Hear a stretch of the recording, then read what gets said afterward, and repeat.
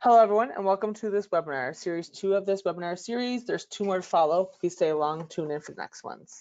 So starting off, I'd like to go over some housekeeping. All participants are muted during this presentation. For technical issues, please use the chat function. For any questions, can be submitted through the chat access question box function as well. And a recording of this webinar will be sent out to all registrants within 24 hours after the webinar is finished. If you did not get this copy of it, you can always reach out to us at events@eco.ca and I can send that along. The traditional land acknowledgement. Eco Canada and myself would like to recognize today and every day the land we are on. Eco Canada's commitment to reconciliation starts with acknowledging our honor and privilege to work and live within this Indigenous territory. Eco Canada acknowledges the traditional territories and oral practices of these Indigenous nations. A little bit about ECO, who we are. Eco Canada is a steward for the Canadian environmental workforce across all industries. We champion the end-to-end career of an environmental professional. We not only train and certify professionals, but we also help identify and address labor market gaps. Our efforts to promote and drive responsible, sustainable economic growth to ensure that environmental care and best practices are a priority. And hand it off to Stephanie. Thanks, Stephanie. Hi, thanks, Chase, so much. Welcome, everyone. I'm Stephanie Forbes. Today, I would like to chat with you guys about the greenhouse gas protocols, and we're going to dive into a little bit more detail around Scope 3.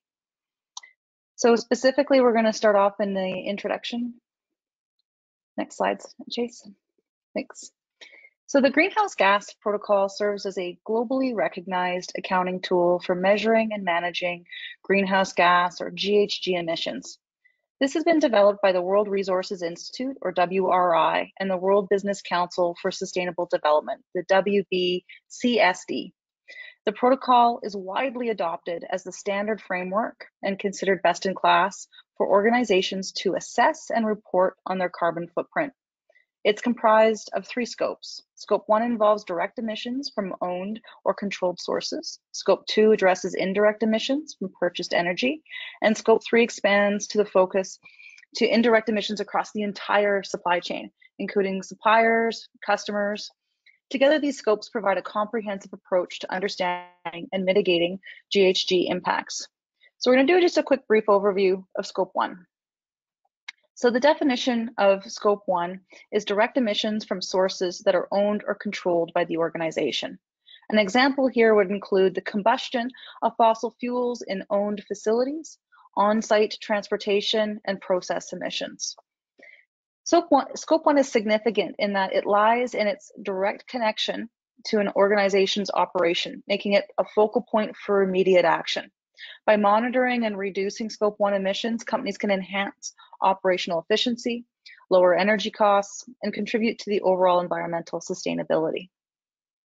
Scope 2 is defined as indirect emissions resulting from the generation of purchased electricity, such as heat, electricity from like an NMAX or a Fortis. So again, those are purchased from an external source. The significance here is that Scope 2 emissions involves a strategic decision around energy procurement. Who you source it from, are they renewable? Do they have any renewable platforms? And are they, investing in energy efficient technologies? So Scope 3, which is where we're going to spend most of our time today, is the indirect emissions that occur throughout an entire value chain of the organization, including both up and downstream activities. Scope 3 is divided into 15 categories, covering a wide range of activities, and I'll provide a brief overview of each. The significance of Scope 3 is that they are often the largest and most challenging category to address. They extend beyond an organization's direct control, requiring collaboration with suppliers, customers, and other stakeholders to effectively manage and reduce emissions. Examples here are going to include everything from the production of raw materials, transportation of products, and use of products, and disposal of waste. All fall under Scope 3. So here, this is where you have strategies that an organization can adopt. So sustainable product design, energy efficient transportation, waste reduction initiatives, and collaborative efforts with suppliers. So the important piece here is that Scope 3 addressing Scope 3 emissions is crucial for a holistic approach to sustainability. It considers the full life cycle of products and services, and it also demonstrates an organization's commitment to reducing their environmental impacts and to engage with their entire supply chain to achieve meaningful results. So let's dive in to Scope 3. And so the first section we're going to review is the upstream activities. So the upstream activities, and we're going to start off with number 1 here. And this is where having a supplier lifecycle management plan and criteria is essential for data collection, reporting, and audit. It requires significant cross-functional collaboration, alignment, and decision-making between the functional groups like supply chain, finance, operations, manufacturing, engineering, design. So what we need to do here is establish what the minimum reporting requirements are and how much personnel support and or financial support may be required to bring certain suppliers or other groups along to meet the needs of the organization. So for each of these categories, I'm going to review the overall topic, and I'm going to reference specifically the stakeholder and the engagement strategy. This is really critical to understanding what the focus is. Some of them are really similar, and the only real difference is actually the stakeholder. The stakeholder changes, but overall you're talking almost about the same thing. And so it's important to understand that perspective. So under purchase goods and services, your stakeholder is your supplier. So this is who you're buying things from. And this is where, on an engagement piece, collaborating with those suppliers to implement sustainable sourcing practices around raw materials, share emissions data, explore opportunities to reduce your carbon footprint within that supply chain of buying those products. 2 is capital goods. So these are manufacturers of capital goods. The difference between suppliers and capital goods generally is an accounting term. So a capital good is things like a truck and a car, maybe a backhoe or a large truck that holds dirt or a trailer. Those would be capital goods. It may include computer equipment from time to time, depending on the threshold. So this is where you want to work with equipment manufacturers to improve energy efficiency, promote the use of low carbon materials, and invest in the development of cleaner technologies. And so you would see that in something like, say, a truck. If you're buying a Ford F-150 and you're going to get a hybrid, you'd see that, you know, there's some adoption of some cleaner technologies and a lower carbon footprint. 3rd here is fuel and energy related activities not included in Scope 1 and Scope 2. So Scope 1 again is energy that you produce as part of your operations. 2 is energy that you purchase. So this one, fuel and energy related activities in upstream, might be something like the use of an on-site small generator or a light plant, and the fuel that goes in that piece of equipment might be a fuel and energy related activity, but not one at such a large scale as Scope 1 and Scope 2. The next one is transportation and distribution. So number 4 is where you're really going to engage with your transportation companies. And it's important here to note that this is upstream. So this is where you're partnering them to improve your fuel efficiency, explore alternative fuels and modes of transportation as it relates to things that you're purchasing. So this is where you want to make sure that you're using things within the technology space, and that your transportation company has maybe a third-party app or some other tracking device so that they can help provide you with some metrics there. 5 is waste generated. So this is where you're working with your waste management companies to partner and reduce, reuse, and recycle waste, explore innovative waste management practices. And this can include everything from waste segregation, on-site recycling, to closed-loop material systems. So there's a lot of opportunity within the waste generated space for some real efficiencies. 6 is business travel. And so this one's a bit of a hot topic. So a lot of this would have to be controlled under a government, or sorry, not a government, a company policy around business travel and business travel expectations. So your stakeholder here is your transportation companies and your travel agents that are providing you with your WestJet plane ticket or your Marriott hotel, and working with them to offer sustainable travel options, promote, say, some maybe more virtual meetings instead of traveling, and helping also implement, carbon offset programs. So the important thing here with the business travel piece is that a lot of people really enjoy their business travel. They enjoy the benefits that come with business travel. And so this, you really need to make sure that you have a an organizational objective when you start going down the business travel portion in your GHG protocol. We're going to move on to number 7 now, which is employee commuting. And this is where your local transportation authorities are your stakeholder. So this is collaborating with a municipality, such as, say, a city, to improve your public transportation options, cycling paths, infrastructure, and telecommunicating. So maybe you need fiber optic in your area, maybe you need some additional bandwidth so that you're able to do video conferencing from home. And the whole intent here is to reduce the environmental impact of employee commuting. Number 8 here is leased assets. So these are leased assets where the lease asset owner or the lessor is the stakeholder. And so this is where you're working with somebody that you're leasing, your company's leasing an item from, and you're working with the people who own it to say, hey, can we get a better heating unit? Can we get some more efficient windows and doors and different things like that to optimize and explore any opportunities for shared use of assets to optimize efficiency and reduce the overall carbon footprint with a leased asset. So now we're going to move on to downstream activities. So downstream activities, we're going to see some duplication here. And again, it's important to really understand that the stakeholder and the perspective has changed. So the first one we're going to start off with is transportation and distribution.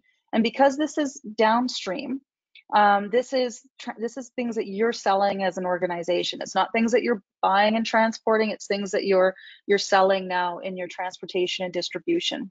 So again, same stakeholder, your distribution and logistic partners. However, it's stuff that you are selling as an organization.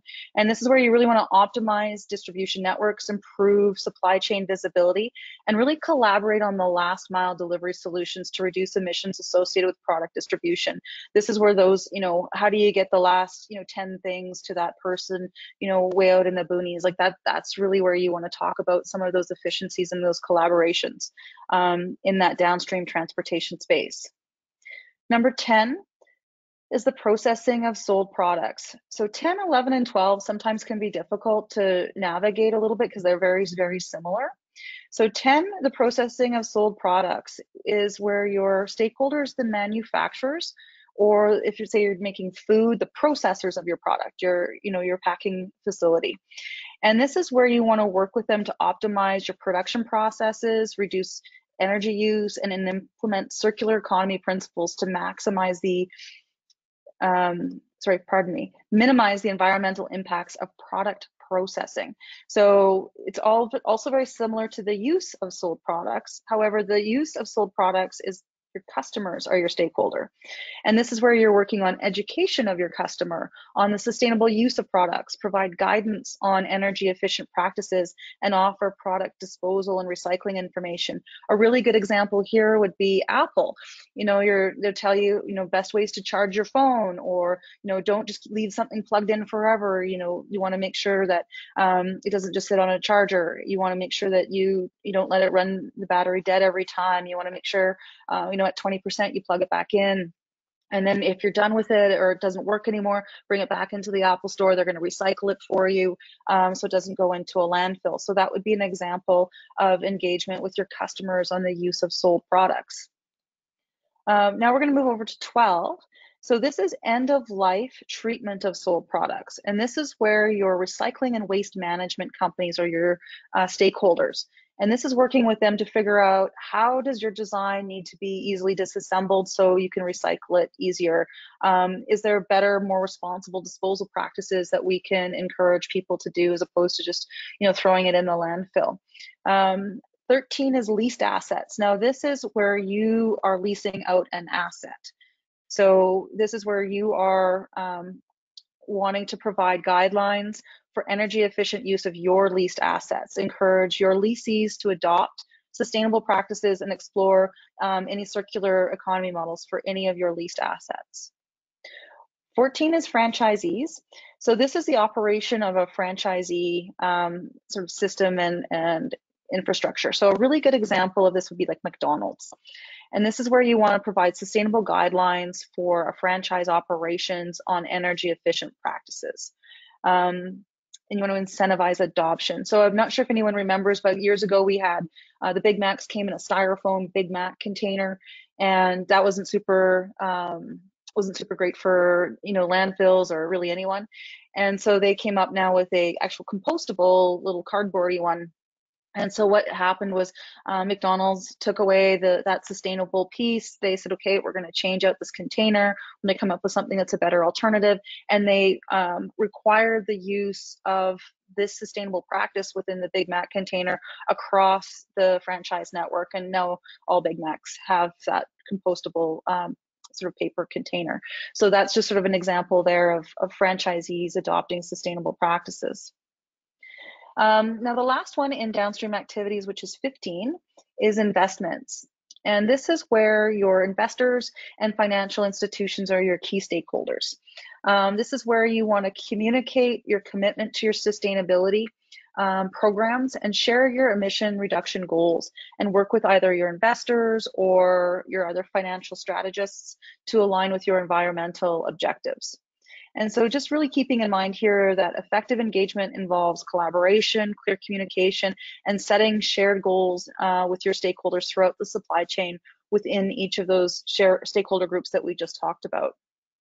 Now we're going to move into, now that we've kind of talked about each of the 15 actual categories in scope 3, we're going to talk about activities for impact and resource allocation. So we kind of know our topics, but now we want to figure out what activities and order of impact is a crucial step for prioritizing an organization's efforts. So some of these tools and methodologies can help flesh out how we're going to do that within an organization.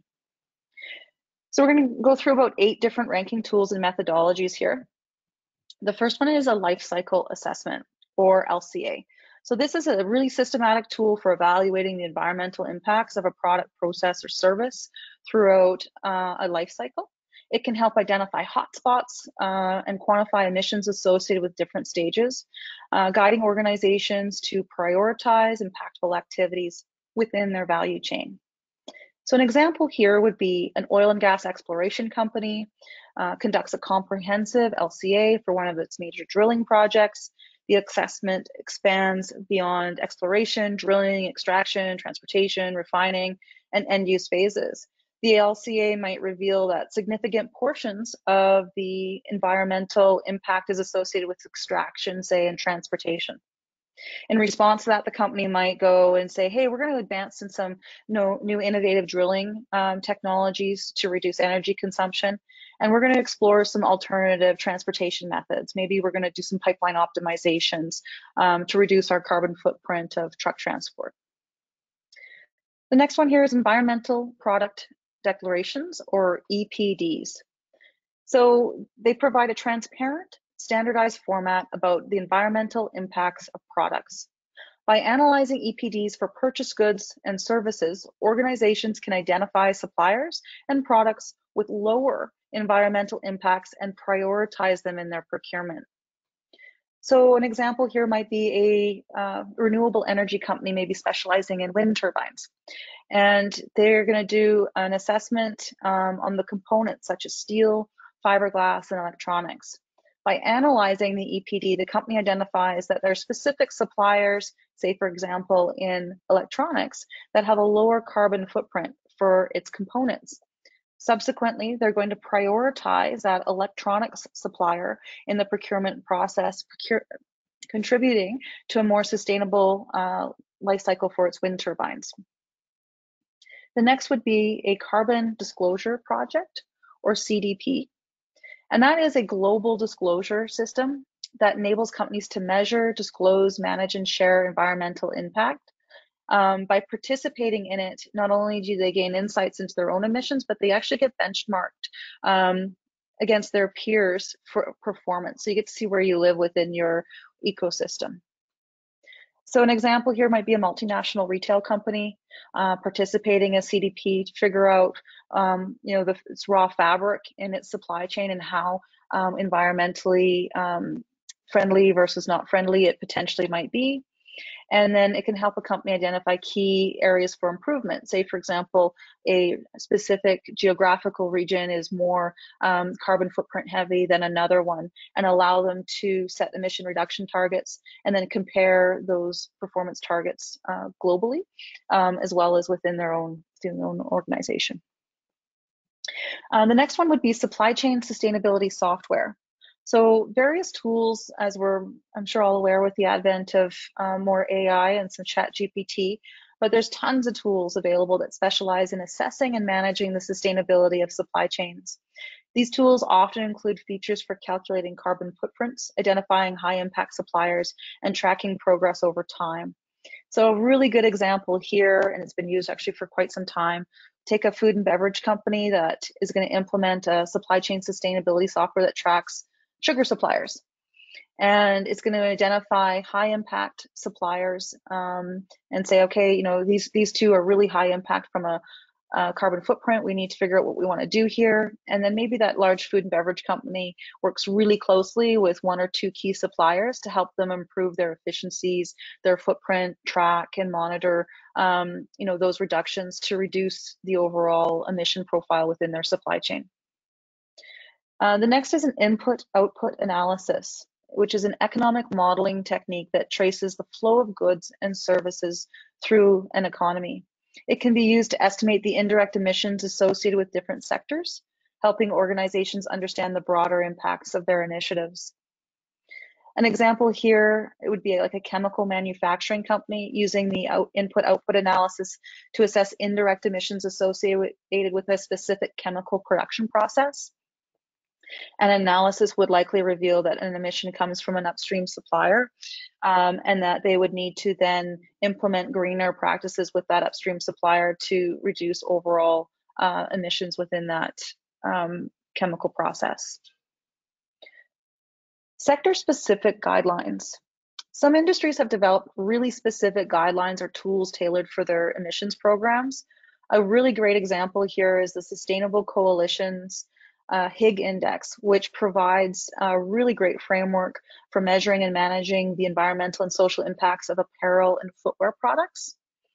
So, you know, top-end fashion brands would largely want to adopt the HIG index and measure and manage the environmental and major social considerations of its clothing products. And then the brand will also use the index to assess and improve the sustainability of raw material sourcing from manufacturing to distribution.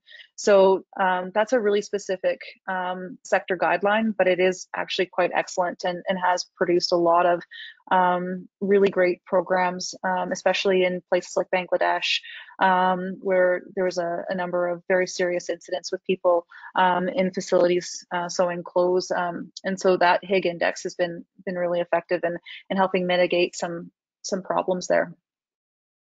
Eco-efficiency analysis, or EEA, is a methodology that combines economic and environmental analysis to evaluate the efficiency of a product or process. So this can be used to identify opportunities for reducing environmental impacts while maintaining or improving economic performance. So a really great example here would be a pharmaceutical company is going to do an EEA on one of its key drugs, and it realizes that when it puts all of its drugs in one of those little puffy packs and it's individualized, it's really costly to ship. It's really difficult if there's any quality programs or problems to adjust because it's such a big manufacturing run. And so it decides it's going to take them out of the bubble packs and put them in a different format. And as a result, you have a more eco-efficient pharmaceutical product. It still maintains its quality, and they can manage a lot more of their production and transportation problems that they were having from an energy efficiency perspective a lot more efficiently. The last one we're going to talk about here in tools and methodologies is customized modeling. So this is where you have a really bespoke tool that you are going to use with your consultants, your supply chain, and any other dynamics to really produce a very custom program. A really great example here would be like an aerospace manufacturer, like a Lockheed Martin, where they're going to create a completely customized model to assess the sustainability of its supply chain And that model is going to consider all the unique challenges and materials involved with their particular aerospace industry. And they're going to provide the company with really tailored insights to make informed decisions about material sourcing, manufacturing processes, and transportation. So you can employ one or a combination of these tools and methodologies. Organizations can help gain a nuanced understanding of Scope 3 by using any of these tools and methodologies, and then that way you can prioritize impactful activities and allocate your resources effectively. So then I would like to move into the systematic approaches to actually implementing these strategies. So this is actually where priorities vary wildly based on the nature of the organization, the industry, any specific supply chain characteristics. And so following what we just did in assessments and methodologies and tools, now we're going to sort of identify the best path forward for implementing your strategy. And this could include one or more of the following. Now, the first one we're going to start off with is stakeholder engagements. And anyone on the call is familiar with any change management experts. They're probably all like cheering right now. Stakeholder engagement is critical, absolutely critical. So this is where all organizational change starts and effective implementations begin. This is where all your external, internal stakeholders, so this is your suppliers, your customers, your peers, are all brought in. This is where you really understand your sustainability goals, you've shared your objectives, explore your opportunities for mutual collaboration and emission reduction efforts. And stakeholder engagement is absolutely critical because it'll also tell you if something's not possible. Maybe there's some requirement, impediment, regulation, raw material that that you need to be aware of, and that stakeholder engagement is going to really flesh that out for you. Next one is prioritizing high impact categories. So based on emission intensity significance, you need to consider the emissions associated with purchased goods, services, transportation, and energy in your value chain. So some of these may include like some super low hanging fruit, and those items might be easier to identify and action on than others. A really good example is transportation. Oftentimes there's a lot of wiggle room within some of the transportation pieces. You know, if you're dealing with full loads, if you've got, you know, too much airspace within your shipments and things like that. So that's a really great place to start. Setting clear reduction targets. So everyone wants to do, okay, we're going to do less. Well, what does less mean? So making sure you establish clear, measurable reduction targets for high priority Scope 3 categories. Ensure those targets are ambitious yet realistic and aligned with overall corporate sustainability goals. 4 is going to be supplier engagement and collaboration. So this is where you're going to work closely with your key suppliers to improve transparency and assess, so they can assess their own emissions. So collaborating on joint initiatives to reduce emissions such as energy efficiency improvements, sustainable sourcing practices, and transportation optimization. This I've referred to earlier as the supplier life cycle, and you can have in here a supplier life cycle management plan. And as you get into like the weeds of, you know, what you actually are buying and where it's coming from and how many sub-suppliers they have, you might want to really consider a comprehensive supplier life cycle management plan. 5, promote sustainable product design. So this is where you want to consider the environmental impact of products throughout their life cycle, encouraging sustainable design, reducing materials, making sure it's recyclable or compostable, reviewing your energy intensity to produce it, and maybe even making it more robust or extending the product life. 6, optimizing transportation and logistics. So we've already talked quite a bit about some of these things like the last mile, airspace within containers and things like that, route optimization. So really making sure that you're taking a look at those transportation goals and objectives. Energy efficiency and renewable energy. So this is where asking groups within your organization or your sub-suppliers to take a look at what their energy efficiency is currently, and if there's ways to reduce that. 8 is waste reduction and circular economy practices. So this is really important, and that the waste reduction initiatives and circular economy practices really drive how long some of these products you know, stick around for, you know, whether they compost, whether they could be fully recycled, partly recycled, and really considering how these programs and sustainable disposal methods are organized, and what your jurisdiction has in terms of capacity for those recycling and disposal methodologies.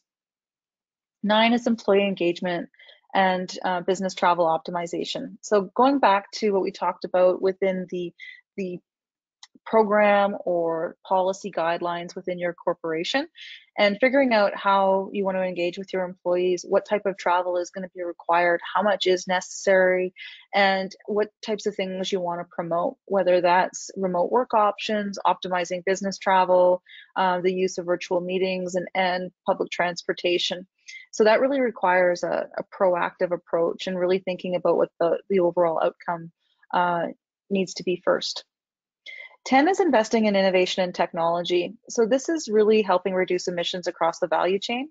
So this includes things like advanced manufacturing process and data analytics for supply chain, optimization and digital technologies for remote collaboration. And then lastly, we have track and report progress. So this is where we want to really make sure we have robust monitoring and reporting systems to track progress towards emission reduction goals. This is where we want to regularly communicate challenges to stakeholders and demonstrate your commitment to sustainability. So tracking and reporting progress is often sort of seen as we have to report progress, but I think it's also important to report whether you're having frustrations or things are difficult or something's not going well or the data is unclear. It's really important in this tracking and reporting progress that you're also really transparent and you identify when things aren't going well as well. Often this tracking and reporting gets a bad label of, greenwashing and not real. And in order for your sustainability initiatives and any of your ESG reporting to be real, we have to be accurate and transparent when we do report. And that includes reporting when things aren't going well. It's just as important as reporting when things are going well. Also, you want to make sure that based on what's happening with your organization, within your jurisdiction, and within the globe, that you're going to need to adjust your approach. You will need to be constantly evolving based on circumstances, industry trends, and emerging technologies. Often, sustainable practices require continuous improvement and adaptation. It's not a one and done. It requires constant revision. So just in summary, organizations choose to adopt and implement their GHG protocol voluntarily as part of their commitment to measuring, managing, and reducing greenhouse gas emissions comprehensively. So many companies adopt the GHG protocols for Scope 3 as part of their broader sustainability initiatives under their ESG or environmental social governance banner to meet the disclosure requirements of the sustainability reporting frameworks, such as the Carbon Disclosure Project or the Global Reporting Initiative. And recently the IFRS has come out with some additional reporting requirements under S1 and S2. And so the GHG protocol for Scope 3 could help support some of those initiatives. So now I'd like to turn it over to Sindhu to see if we have any questions. Thank you.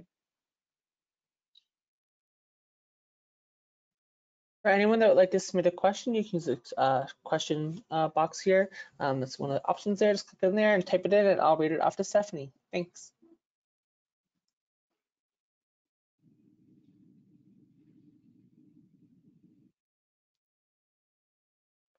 Quiet group today.